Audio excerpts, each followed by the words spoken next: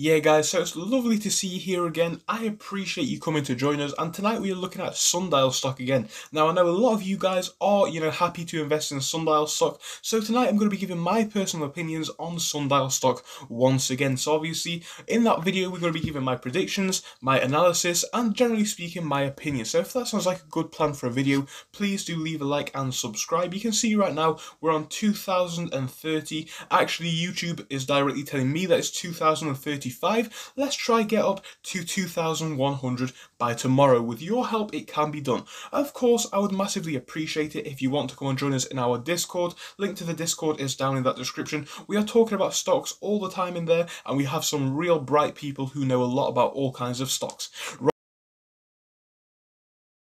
Right, let's jump straight into this video and have a look at how Sundial has been going. So if we have a look at our charts, we can see on the 1 month chart, Sundial has obviously dipped quite significantly. However, if we look from the earlier part of the month, it is still up quite significantly. So let's get a percentage figure on that. It's up 96% from the earlier part of the month, even considering the most recent drops. Obviously, factoring in the larger part of this, we are up 224% before that sell-off did happen. But obviously, the main catalyst is the potential decriminalization of cannabis, or what this company does sell, if you guys didn't already know that.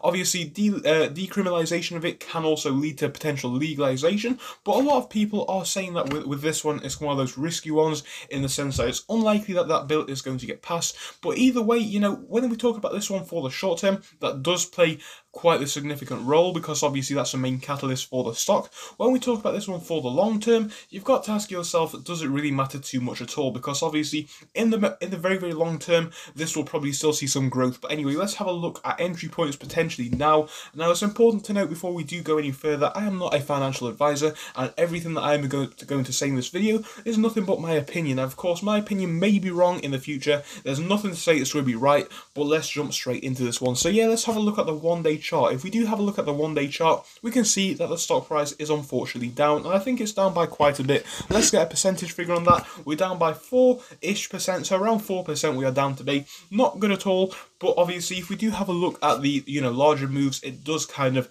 play into what has happened, because obviously with a huge increase it was bound to sell off somewhat in a bit.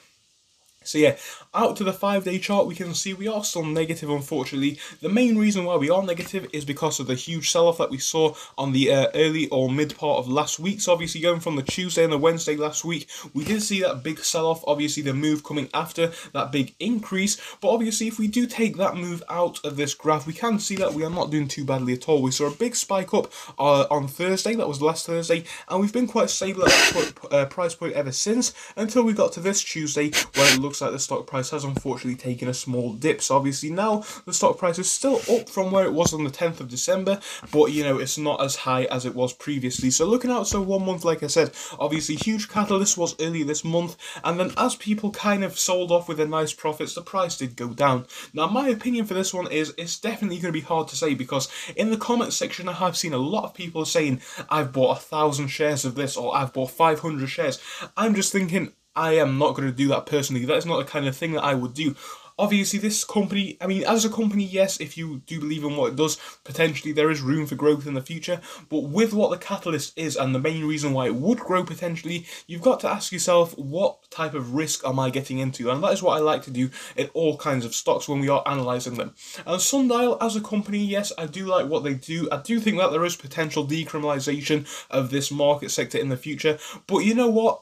I think it's more far into the future than what this company is anticipating, and what a lot of investors are anticipating. So when it comes to this stock, I would say it is still a buy if you are holding for a few years. Obviously, my main opinions are, if you are fundamentally going for that short-term growth, that huge increase in more recent times, I would say that's definitely quite high risk. I would say that there are better buys out there for, high growth, because obviously with this one being so risky, it's hard to say whether it is going to happen. But yeah, for the short term, probably not a buy, probably look into something else. But for the long term, I don't see any problems with this company. Maybe wait for it to drop a little bit further. Obviously, if that catalyst does not happen, then the price will probably go down even further. But either way, I would say this is definitely a stock to keep on your radar if you are a long-term investor, as it could be a great way to diversify your portfolio. But ultimately, I would not get in at this price point, and I would not buy tons of shares, because personally I don't have that much faith in a stock like this. So yeah, there are potentially better plays in this market industry. However, you know, if you do want to keep Sundial on your radar, it might be one to watch. So I hope that you did enjoy the video. If you did, please do leave a like and subscribe.